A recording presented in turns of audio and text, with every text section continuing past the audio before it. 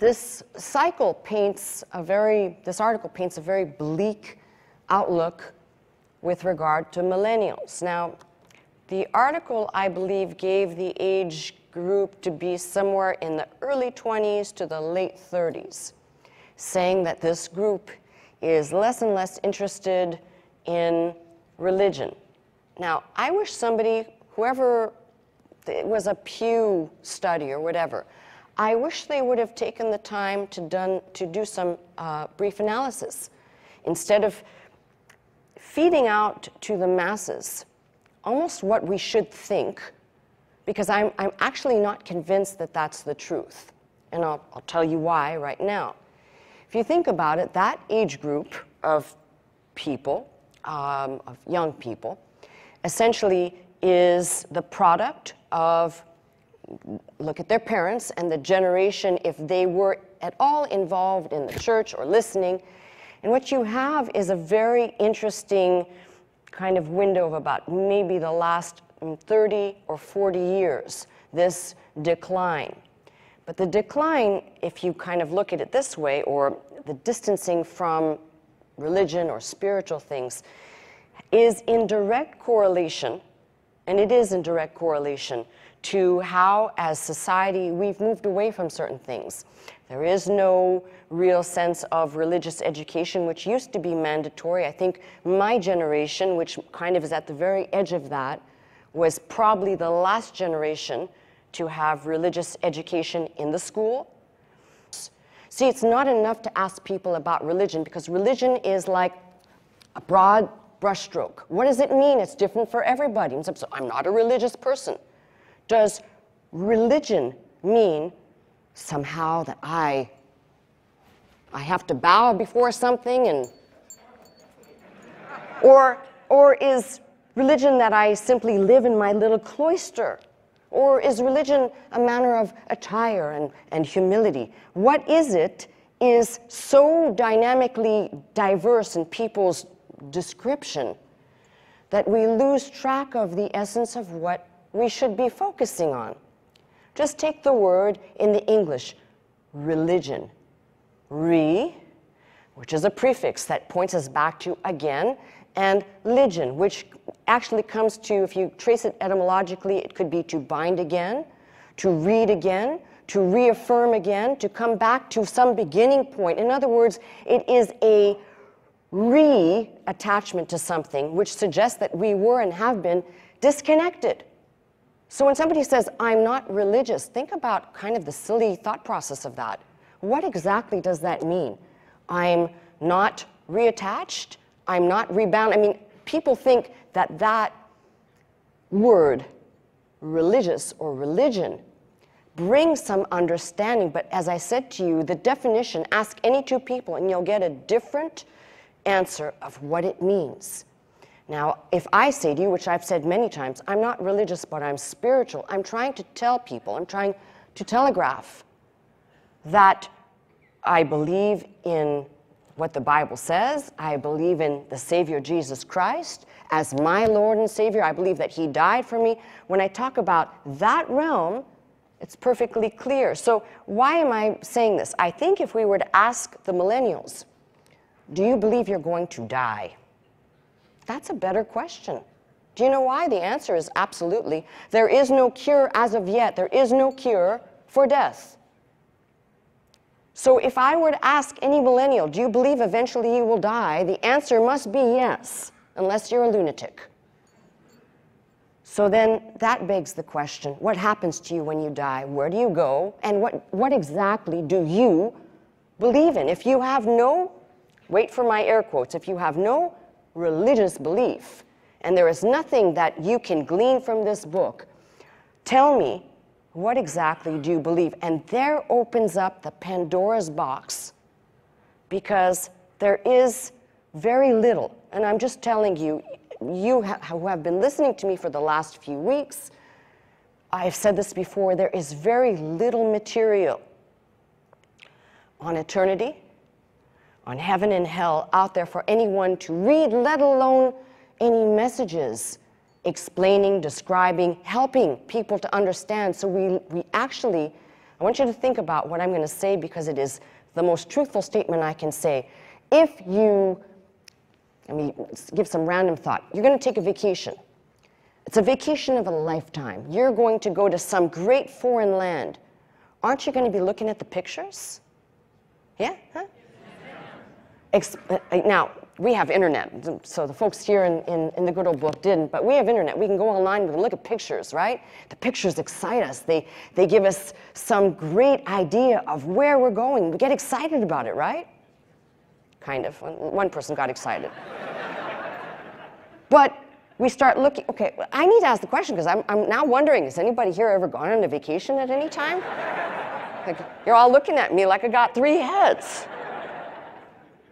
Okay, somewhere in the last 20 years, somebody in this room, getting desperate here, work with me, okay, has planned a vacation of a lifetime, and you've gone, you've looked at the pictures, and you've checked out, okay, when we get there, this is what we're going to do, and this is how we're going to do it, and oh, what's the currency, and what language do they speak? You ask all these questions, right?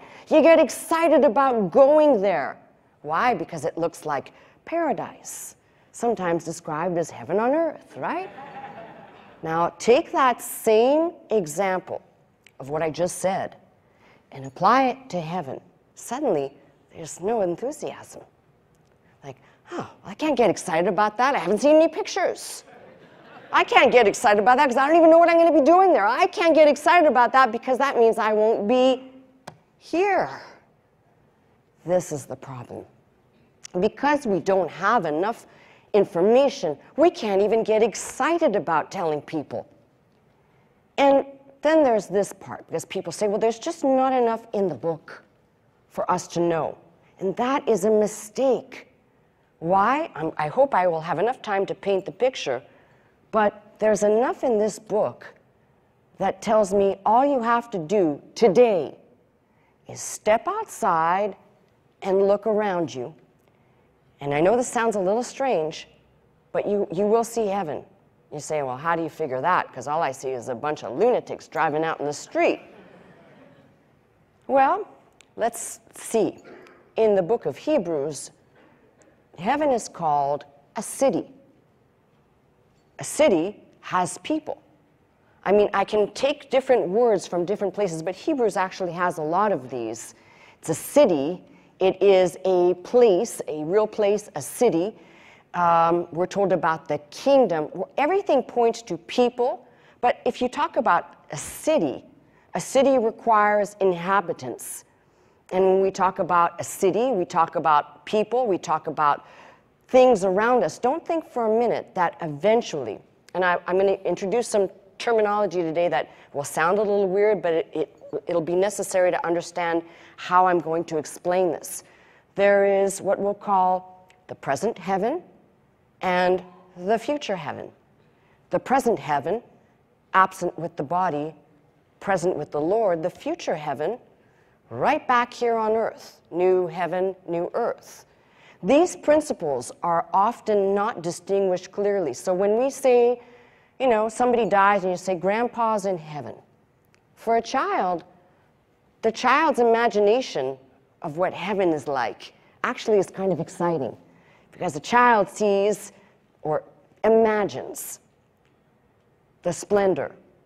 But we tend to have more of a gloom and doom picture. And that's why I said to you, imagine using words from this book when we talk about the New Jerusalem and the city is described and the streets are described, everything that has capacity to be pulled out of the book. When John sees into heaven, he looks into heaven, God lets him get a glimpse, and there are people singing. That means that we will not be mute in heaven. There are people who are actually engaging in worship. It means that we will not be bored. In fact, we will be worshiping. And don't think of heaven as a full-time church service either. Because if that's the case, most of you are going to be sleeping. But, I'm just saying. But if you start taking the pieces of information that are in here, you realize that we have enough information to paint a picture. And we should be excited about it. We should be talking about it. The problem is, because we end our conversations at death and rest in peace on a tombstone, or because we have been indoctrinated, and this is a huge problem. It's a problem for me, it's a problem for you, because we're flesh. We think death and dying, and we think darkness, gray, bleak, dismal. But if you read a lot of the ancient literature, especially the writers up until maybe the 5th or 6th century, you will find people absolutely dazzled. And when I'm using, that's the only word that I can use, that's an adjective to describe the joy, the imagination of what it will be like. And somehow we get to now, most current writers, there's very little talk about this place called heaven because we dare not leave the earth. But what if I told you, you've got time here on earth, and when your time is up, whatever time that is, this body is laid down, and the soul is essentially the essential being of the person that is attached to what God sent into your heart. We'll call it the spirit and soul that are locked together and into God's presence, awaiting the resurrection and new body. Suddenly, it seems like everything that, if I really am looking at it with truthfulness, not imagination, not false hope, but truthfulness of what I'm gleaning from here, and I have the knowledge that I, in that state, will be forever with him. And I'll be back here, not like Arnold saying I'll be back. I will be back here, and you will be back here when the new earth is created, is radical. But it's not that radical because it's in this book. So why is it, what is it about death and dying? For many of us, we refuse to, even though we've come to know the truth, we refuse to jar ourselves out of the gloom and despair that comes. Well, that's because we don't have a clear picture of where we're going. You see, I go back to my vacation. And in my vacation, I'm looking at all the pictures and I'm looking at everything and I see it vividly. And I know that when I get there, at least if the pictures are right, I will be dazzled by what I see. I had a glimmer of it. Now, why is it that I can look at that and I can get excited about that, but I can't get excited for this thing over here? It means the picture's not clear enough. And I cannot see. If I really could see what this is all about, and this is referring to eternity, and I had a clear picture of it, and it's not just the white sand and the blue ocean of some tropical destination. This is a destination that its glory and splendor is even more than anything my eyes in the flesh could identify with. I might be more excited. I might be actually talking about it like it's a real place. Well, guess what? It's a real place. And my job will be to paint the best picture that I can for you, so that over the course of time, when we revisit these messages, there will be some clarity and some certainty about the destination for every believer. So the first thing is, let's separate. I'm trying to figure out the best way to do this. So Genesis, and not including Genesis. So we'll go Genesis 1 and 2, and then we'll say, watch my abbreviations, the rest of the Bible, excluding Revelation. I know, you're like, wow, what's happening here? So you have here creation that is perfect, the origins of mankind. Here we have fallen creation, that's throughout the Bible. And it's only the last two chapters where we have a real glimmer, a real clue of, we'll call it the resurrected life. So the last two chapters. We've got creation of, I'll put under here, mankind. This may get a little messy here, so indulge me, but forgive me. Sometimes it's hard to read. I try to not write over my writing like Somebody else did? All right. Earth in its creation, which was perfect. Then we have fallen earth and new earth. You know, if you line this up, you know, it's 66 books, but if you line it up, you can see clearly that when people say, well, I don't know about the book, well, it's kind of a strange accident. Then it's a happy accident. First 2 chapters, last 2 chapters, and the rest of the book tells you about the unfolding drama of the redemption of mankind. So if you keep going, you have here, God was on the earth, right? Then during the time, which is the rest of the Bible, excluding the last 2 chapters, we have God essentially at a distance. He appears in Christophanies and Theophanies, but he's at a distance. He is present, but at a distance. So we're going to put here distant, present, but distant, and then back here on earth. So it's kind of interesting. When you start looking at all of this, you can really see the beginning here. We had no curse. Here, everything is cursed. If you ever stop to ask yourself, what would the animal kingdom be like without the earth being cursed? We know what we would be like, kind of, without being cursed or being under the curse of the fall. But what would the animal kingdom or what would plant life be like? And I guess a lot of times we cease to ask these questions because we think we've asked them all or we've answered them all. But I think the answers to those questions are found in some of the chapters of Isaiah, where it talks about a diversity of animals who would be natural enemies laying down together and being in harmony. I don't know if, you know, sometimes you read that and you think, how is that possible? But maybe that would be exactly what it would be like, devoid of a curse. Here we have the curse, no more. Curse is lifted because it's a new creation, new heaven, new earth. Now, as I begin, as I said, to try and fill in and paint a picture that has more color and more vibrancy, some will start to actually say, I can start to see it. I can start to see the destination, and it's not the destination of blue skies and white sand. It's the destination of endless joy. It's the destination of never being separated from God. It's the destination of complete and utter fulfillment and nothing lacking. So I don't know why this subject has been so neglected, but perhaps, I say this, perhaps in ignorance or in fear or whatever it is, but it's now clear to me. I had to kind of formulate a little bit better. How am I going to get to this point? How am I going to explain this? And every week I've been thinking, well, I need to do a word study. I need to show you the words, but the reality is before I can even do that, I need to paint the picture. And the picture begins with understanding there will be a period of time that, if you read what Peter says, he says that essentially all this is going to be burned up. It's all going to go away.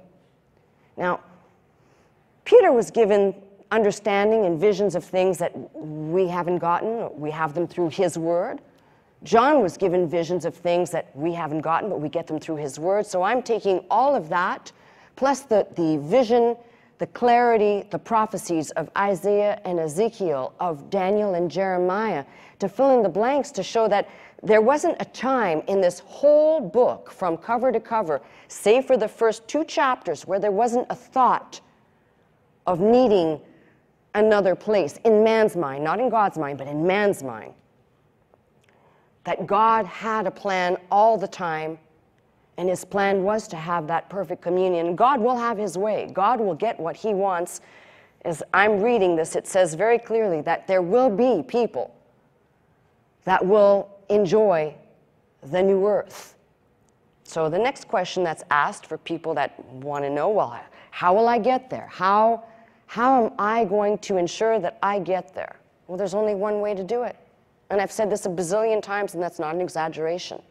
Faith. Not faith in faith, faith in the risen Savior.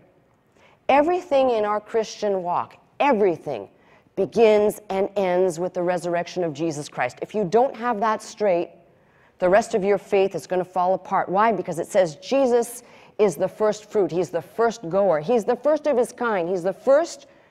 Well, there are many people that died and that were brought back to life but died again. But he's the first to come back to life. No one, he says, no one takes my life. I lay it down on myself. But he took it to be raised up again to the words that he spoke, saying on the third day, which came to pass. He came out of that tomb, showed himself to his disciples, and as Paul says, and to above 500 brethren at once who saw. And all I can tell you is that fact of the resurrection starts we'll call it the foundation for understanding eternal principles, for understanding the restoration and reconciliation of humankind. And if I look at my first and second Genesis, the rest of the Bible, and the rest of until the last two chapters of the book, it is essentially a universal fight for the soul of humankind to be reconnected. And there is a negative side to this. And I've said this before, but I'll say it in a different way. And the negative side is that, just like I referenced at the beginning of this message, how young people seem to be, or at least we're told, young people are disinterested in religion and the subject of God and understanding, religious education, if you will. I'm going to tell you something. The sad part of this is that without education of this book, you cannot know God, you cannot know about heaven, you cannot know about hell, you can't know about anything pertaining to these. And this is what is killing the church today and the future of the church, because if these messages are being put out and it's black and white, it just is a fact. We have not come to the point yet. Science has not arrived at the point to be able to say that we have established how man can live here on earth in this day and age forever and not die. That has not happened yet. You can say, well, but we're approaching it. We're fast approaching it. Well, maybe people are living longer, but they are still not in control of their the years allotted to them are controlled by him. You say, well, we can manipulate it a bit. Well, we can maybe, but that's all we can do. Millennials and all people alike will face the same end result. And if we are doing our job, I'm now talking to pastors out there, teachers and ministers, if you're doing your job and you're doing what you're supposed to do, we are telling people, explaining and taking away the fear. I'm not here to try and give you some fire and brimstone so you make a decision today that you will follow Jesus because you don't want to go to hell. Wrong. Because you might still end up going to hell anyway, because it's for the wrong reasons. God's looking at the heart saying, I'm not interested in people saying, I just don't want to go to hell. I'll believe in this because I just don't want to go to hell, versus, I believe in you, Jesus, and I want to be with you. And Jesus says, come on. It's just that simple. So I don't want to complicate, nor do I want to scare, but what I do want to do is educate. And as I said, I am painting the picture that hopefully when I'm done, we will have accomplished, one, the understanding that this is a real place, this is the ultimate destination that each person can find out for themselves in their lifetime. This isn't something where you say, well, I really hope I'm going to go to the right place. I really hope. Are you kidding me? This is not a lottery. This is not I toss the dice and I hope it comes out properly. This is, you put your heart and soul in the hands of him who spoke your name before you ever were, saying, I trust you to lead into God. Don't trust me. Do not trust Melissa Scott or any other person, but you trust God and you take him at his word and you say, if this is the one that spoke and called my name and brought me into the realm of desiring to know him, then I will follow this course all the way until I get to see him, because I'm determined. Each person has to be with that mindset. I am determined to live my life by faith, and I will see him. I am not perfect. I've made mistakes. I'll continue to make mistakes. I sin. I will continue to sin. But I look and understand what the word says. The forgiveness that God gives me is not a one-time deal. He did it one time, but I keep going back every day, and I talk to him afresh and anew and tell him about all of my issues, and there's a lot of them. But that's all he asks me to do. He knows my frame. What does Ecclesiastes 12:7 say? Essentially, from the dust we were taken, and from the dust we return, save the soul and the spirit of the individual that returns back to God. Ecclesiastes 12:7 makes it abundantly clear, this may be laid down for a time, but what God has placed in my heart, or better yet, where it says God has placed eternity in their hearts. I know it's in mine. I know it's in yours. So the only thing to do is to understand, get a real clue of where this ultimate destination, which is not some hot spot for a brief, limited time, but a place to go that is a real place, a real destination, and it is not something that somebody says, I can imagine this. Well, you have a great imagination, Pastor Scott. No, I don't actually. This book tells me exactly what I need to know. Now, I'm earnestly praying. I'm asking you actually to kind of come along with me in this prayer. It is my desire that people might come by accident to hear this message or this series of messages. Because, we can live delusionally. We can live in, and we do, I think most of us, I'm including myself, live in a delusion. The delusion is, I'm fine, you go along, you go to bed, you wake up the next day, and as long as you're waking up the next day and going to bed at nighttime, you do it all over again, all is good in the world, right? But there will come a day. Don't believe anybody telling you, like somebody said to me, well, you believe in soul sleep? Hey, you crazy? There's an expression in the Bible that says that they are asleep. That's talking about the body. That's not talking about the soul. So all I know is absent from the body, present with the Lord, and looking to that ultimate beautiful place. I'm excited. I don't want to leave here just yet because I know I've got work to do. I don't want you to leave here just yet because I know God's got things for you to do. But it shouldn't be looked on as a place where people say, oh, it's gloom and despair, it's the end of the road, and that's that. Now, how about, as I've said, this is boot camp. Down here is boot camp for eternity. Learn the lessons now because there will not be some, I have to say this right, there will not be somebody standing in the middle like an information desk. Excuse me, can you tell me where to go to? No, I learned it down here. I'm equipped. Why do you think those words, Paul says, equipping of the saints? It is for us to have and glean the knowledge in the now to be able to navigate the course all the way home by faith.